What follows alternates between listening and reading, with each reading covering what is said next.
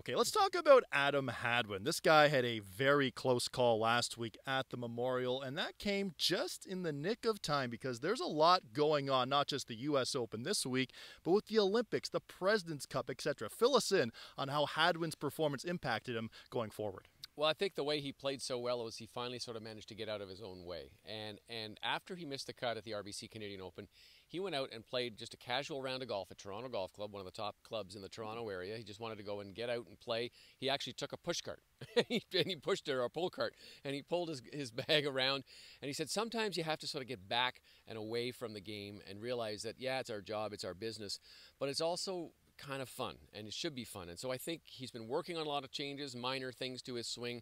Those are sort of ingrained. He's trusting those now, and I think you saw that kind of more relaxed attitude out of Adam Hadwin.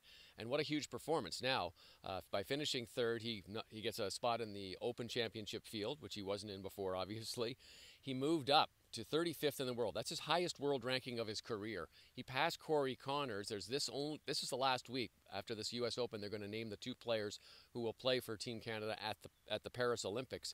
Looks like Adam's going to get his spot there unless he does something drastic, and we don't know what's going to happen with Corey Connors. Maybe he could put in a great performance and leap up, but we'll see what happens. And then he's moved up to 7th spot on the President's Cup ranking. So one big tournament, one of those signature events against a deep field for Adam Hadwin, who showed that he can play, really helped it. But the thing that I liked most about it is what he said.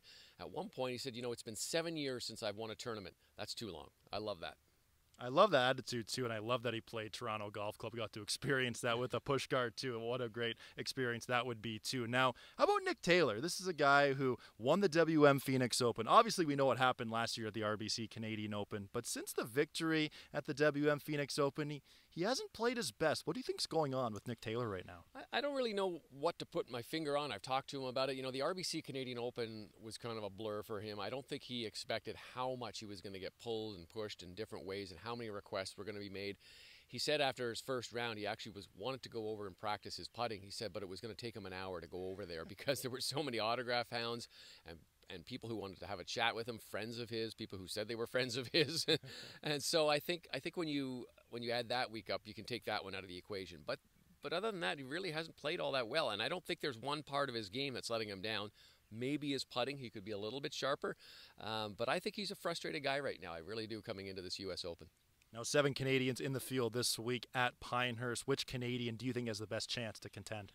I think it's got to be Adam. I think he's riding a high right now. I think he's trusting his game, but I would normally say Corey Connors because I think hitting fairways and hitting greens is a key at any U.S. Open. Corey Connors has played 5 U.S. Opens and missed the cut in all 5. I don't understand that, so maybe it's time for him to break that slump. But I would look at Adam Hadwin. And Hadwin is the last Canadian to finish in the top 10 at the U.S. Open. That was a T7 back in 2022.